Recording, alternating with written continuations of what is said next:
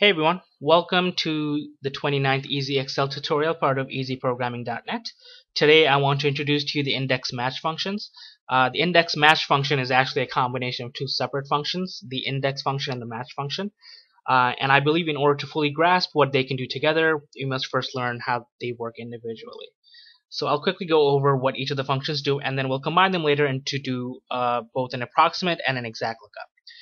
The index function is actually very easy. It takes your parameters and it returns the value at an intersection of a column and a row.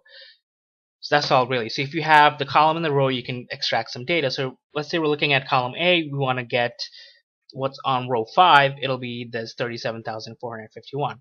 If we're looking at a specific array from B3 to B9, and we want to get something from row 5, it'll be this 33% because it's 5 down.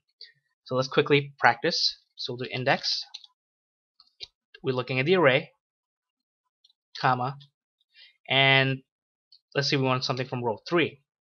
Just two parameters. We don't need the third or the fourth parameter, the column number or the area number. 37,451. Right, makes sense. Index. Looking at the array again, comma, this time row 4. 90,751. Makes sense. Index array, comma, and row 6. 411,501. So that's all it takes. If you know the column and the row, you know the answer. Let's cover match. The match function is also pretty easy by itself. It takes two main parameters. The first is the lookup value, so we'll be using the lookup value in this column. And the second is the lookup array, which we'll be using from this table here. We're only going to be working with one column, and I'll explain why later on. The purpose of the match function is that it returns the row number that that value is on. So let's say I'm looking for 53,164. We know that it's going to fall under 3 just by looking at it, and we want the match function to return 3. That's our goal. It also takes an optional third parameter which determines if it's an exact or an approximate lookup. The reason that this is better than VLOOKUP is that it allows you to select both less than and greater than values. By default it's 1, which means it's selecting less than, same as VLOOKUP. So let's practice this one. Let's do match. Let's just look at the description for a second. It says returns the relative position of an item. It's just going to return the row number. So the lookup value is 53,164, comma. Let's do the lookup array, which is this column, comma. And we have three third option parameters, which is 3 options: less than, exact match, or greater than. By default it's less than, so if you want to do less than you don't need a third option, but I'm going to put it in here anyway. Exact match will cover, and greater than, so you can have something that's greater than as well. Let's do that. Like I said, just by looking at it we know that it's going to fall under row 3. I put the row numbers here just as a reference point, comma, and we get row 3. Easy, right? So this is the number we'll be feeding into the index value, because remember the index value wants a column. We'll tell it the column, give it the column array, and we need to somehow extract the row number, and that's where match function comes into play. Let's just do one more. Match, comma, the lookup value is this. Whoops. Oh yeah, nice.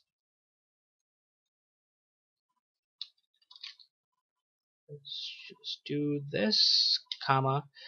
We'll select this array. I'm going to do F4 for relative referencing, and I'm not going to do the third option, which is the match type, because I know it's going to be less than. And it's on row 1, right?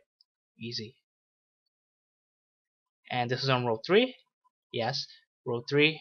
Yes. This is on row 4, which is above this, and this is row 3. Easy, right? There we go. Ready to combine them? Let's combine them. So I set up both an approximate and an exact lookup value exercise. These are similar to what we did in VLOOKUP. And because it's similar to VLOOKUP, we should get the exact same value. So if you want to double check your work, you can do it there as well. So here what we have is 3 columns. We will ignore person ID for now. We're going to look at John Doe's income level and get the tax rate out of this table here.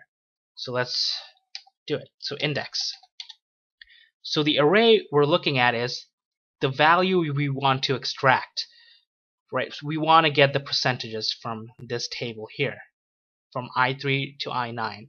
That's what we want to display because index is used to extract the value.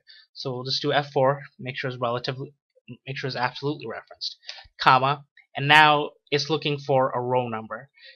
If I put in 3, there'll be 25%, and that is correct, right? Let's just do 3. Look, I got the answer, right? But that's the easy way to do it. Can't always do it. So if I go down, it's going to be also 25%, and that's not what we want. So we'll use the match function to dynamically get the row number from this column here. So we'll do match within the index function as the second parameter of the index function. The lookup value we're looking at is this level, the 52,000, comma. The lookup array we're looking at is this. We want to make sure it's absolutely referenced, so we'll do F4. And the match type is going to be less than. We don't need this parameter, but I'm going to put it here anyway. And let's close up the parentheses. And this is what the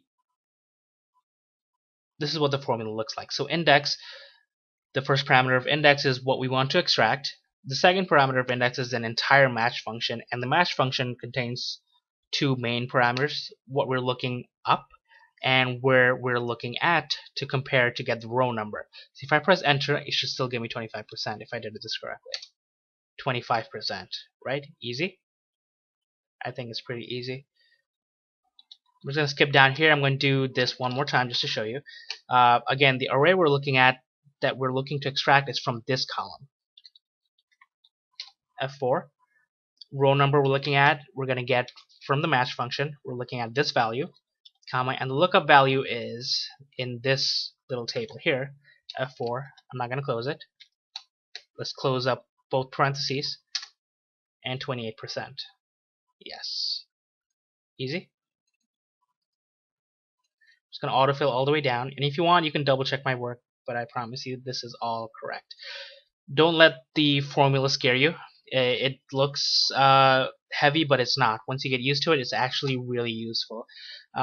One advantage that index match lookup has over VLOOKUP is that you can actually do a right to left lookup. So if I had the tax rate and I want to look up which income level they needed to be, I can do that as well. I can do a left to right lookup because we're looking at individual columns, not an entire array of columns with multiple columns. We're comparing one column to another. That's all. So you can do left to right, right to left. Easy. One more. So now we're going to do the index match exact lookup. We did this with VLOOKUP as well, where we're looking at person IDs, and we need to make sure that the person ID is exact. We can't have something that's approximate. It'll give us an error. So the extracting names.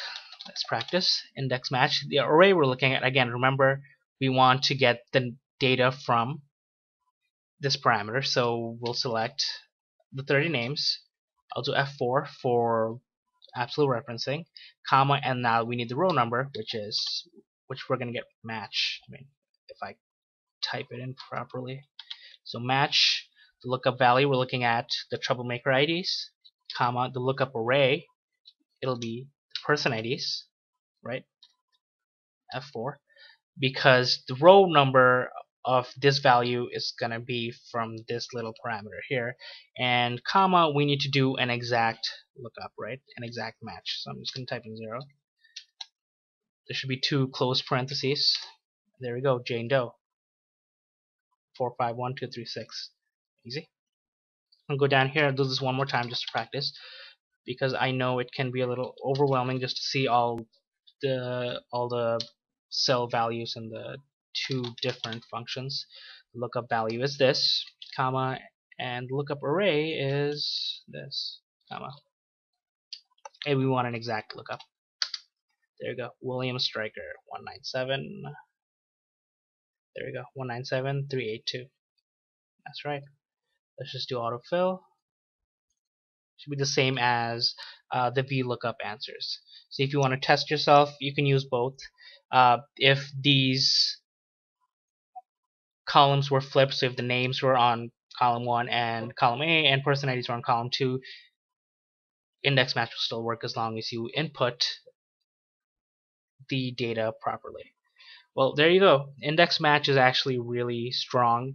A lot of people who have used Excel for a long time using lookup values prefer index match because it's a lot more flexible than VLOOKUP, but you're free to use VLOOKUP, you're free to use whichever lookup function you want, but I think it's good to know all of them. If you have any questions, please feel free to ask in the comments below. I'm more than happy to answer. If you want me to cover a specific topic, please let me know. Stay tuned for the next tutorial where I will show you how you can combine VLOOKUP, index match with a drop-down list to set up a dynamic order form in Excel. Just a little preview here. Well, thanks for watching. Remember to visit my website at easyprogramming.net.